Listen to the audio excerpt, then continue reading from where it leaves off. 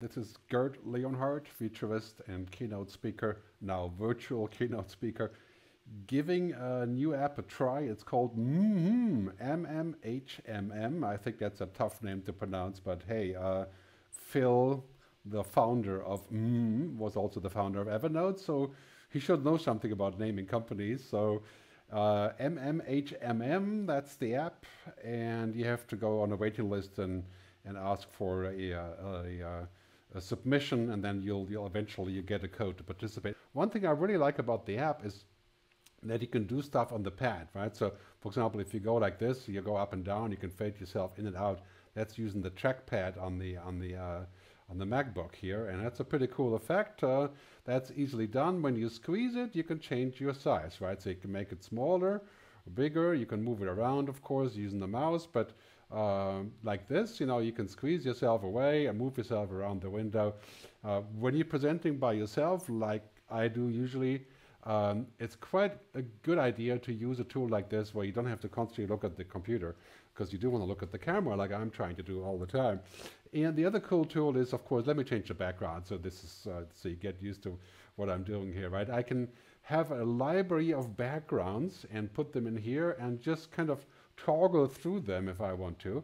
And then again, I can move myself around. I can make myself a little bit bigger, a little bit taller.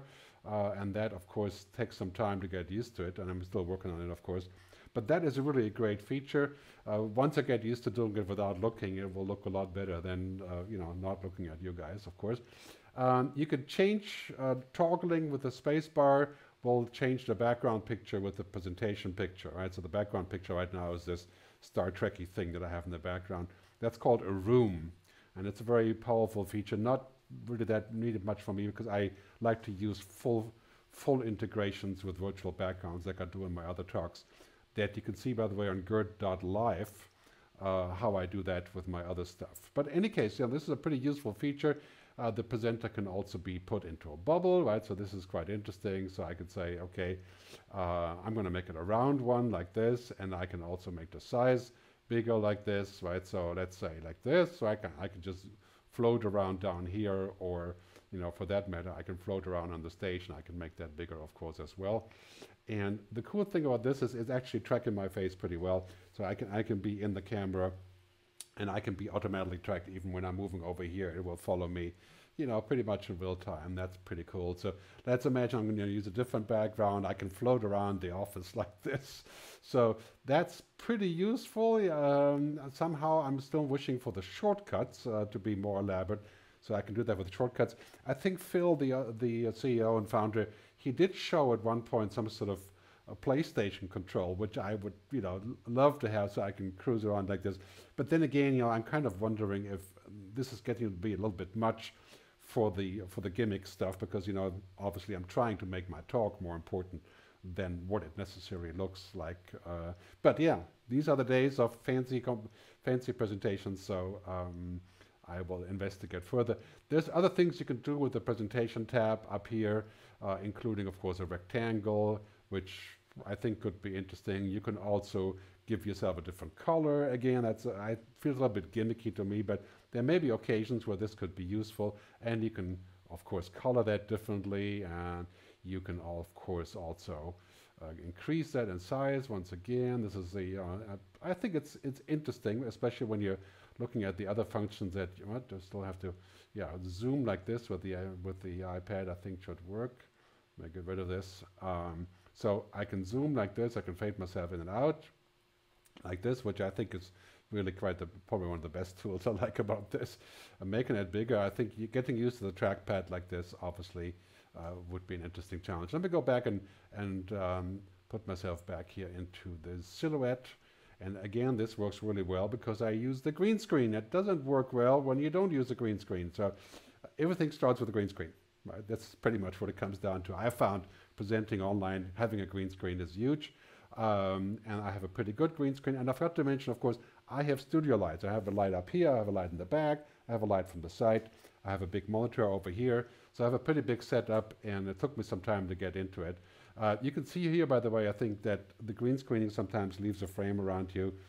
So that is not so exciting. But hey, it's a cool setup and fairly simple to use. So, 2 thumbs, 5 thumbs up, for what Phil and his team have created here. I really like it. I'm going to show you a few other features with how I do stuff. So what I do is I use videos, I make them in Apple Keynote, and I also want to show how I use Apple Keynote. So when I use movies like this in the background, I can move myself around also just by using the mouse like this, right? I can say, okay, in this one I want to be on the left, or I want to be smaller, I want to be a little bit opaque, which I think I already am here. So this is one of the things where I'm saying, like, maybe I don't want to be so opaque. I'm going to put myself into full mode here.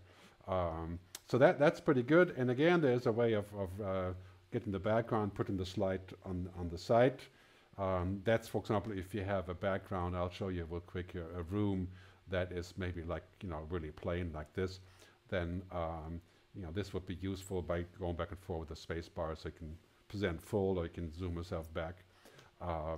Again, will take a little bit of practice, but I think, if you don't want to get too gimmicky, this works really well. I love the stuff I can do with my other things, like, let's say I have this video here, okay? And I'm talking about the 4 challenges of the corona times, the virus, the pandemic, in the US, inequality, and of course, the rise of extreme capitalism. And then the next thing is, of course, climate change and adaptation. And the stuff in the background is ongoing. That's a video. And then I superimpose the images on top of it using Apple Keynote. So that's something I really like. I also like ghosting like this. Here's my friend Zuckerberg trying to defend himself in front of the council a couple of days ago, the US Congress. So this kind of stuff you can do pretty well. One big drawback here, which I find I would prefer if there was audio. Why is there no audio? Of course, I realize you can't plan everything at the same time, but there should be an audio output from the slides. I think that would really help by being able to show stuff. Yes, you can share your screen, you can share YouTube and stuff, but that's another effort, and I still haven't figured out how the audio is going to come through. If I use the audio from my camera, then nothing else would come through, so it would have to be from the computer. So Phil, please do add audio, and that would really make it more exciting. Also to add a few other bells and whistles, like I've been doing lately, using a sampler, which I'll show you some other time, to play music and audio recordings into the live show. And my next video will be on that, so you can understand how that all works. I'll show you a few more things that I do, like this one I quite like, where I'm using a video background, and then on top of that, using animations, that a second layer of videos coming in that I have exported as a video to go right in here, also using Apple Keynote. So when I speak about this, I speak about the coming renaissance of America. As unlikely as that sounds right now, I speak about how America is going to pivot and turn around next year and become a global power again, a truly interesting power. I also use it to superimpose things like this, like my own living room. This is right here in Zurich, and I can place myself in here and fade myself in and out, and all that stuff is pretty cool. I think using the trackpad is quite obviously something that I like to mess around with, and I probably shouldn't be doing that on camera. So that's pretty much it. I quite like the app, and here's a few things that I'm doing with this app that I find makes my life a lot easier, and I think I'll use it a lot in the future. I have a pretty big setup here now for streaming online and doing my online keynotes, but here's in a nutshell what I'm using right now. So a MacBook, and of course the mmhmm app on there. And I have a Black Mirror 4K camera, and that is running with an Elgato Cam Link, which converts the HDMI into the USB here on my MacBook, so I can actually use a camera like this as a USB virtual camera. So I'm using that to feed my camera, connecting directly to the microphone. That's a Rode HS2, it's the best microphone, and a wireless transmitter, the Rode Cam Link, which is the best because if you keep the batteries fully charged, this is the safest way without much crackle to get the sound directly to the camera without delay. Keep in mind that you will have a delay if you are using the camera with a separate device. So go directly into the camera. Any sort of DSLR camera will do the same thing. Just make sure you get the Cam Link, the Elgato Cam Link. That's about 150 bucks, definitely worth it. converts it into whatever USB you're going to use as a virtual camera. So that feeds into here, and that is the camera I'm going to use with the mmhmm, and of course the sound as well. Okay. Behind me is a green screen. The whole wall is a green screen. This is really kind of mandatory. Without that, you're not going to get good quality rendering. And the chroma key, that's what you need for the green screening, is already built into this app, which is pretty cool. It works well. There are a couple drawbacks, of course. Chroma keying is difficult. I usually use an ATM Pro Mini Pro mixer that has chroma key built in. But that's a different story. I will tell you about that some other time. Right now I'm trying this. So this works pretty well, as you can see here. But just as a final word, yeah, this is the time to pivot.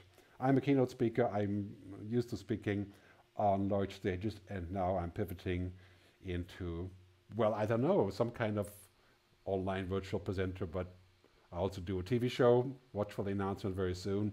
And I'd love some feedback from the people, Phil and his team. Really cool app. You know, I think I could give you some pretty interesting ideas about where you can go with this. So thumbs up to mmhmm.app. Take a look, get an invite. Thanks for signing in. Bye.